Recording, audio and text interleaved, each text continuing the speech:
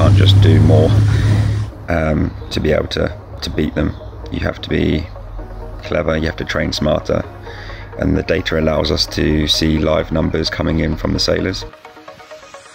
We're currently using the forestay load sensor and the nano for the clue load. As this is a short Olympic cycle, we have a few challenges.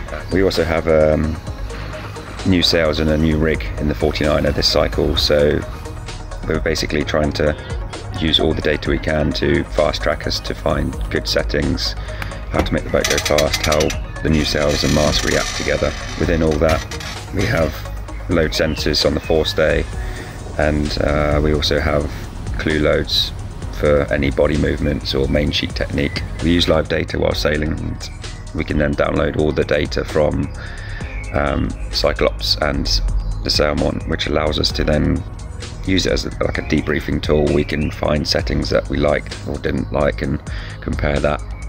We can also compare boat to boat. We can overlay the data onto the videos, which allows us just to look at fine-tune the technique, fine-tune when the boats were going fast or slow, having visual cues and then being able to relate that back to data, I think is super important. This can then guide us in the direction we are looking for to achieve our goal.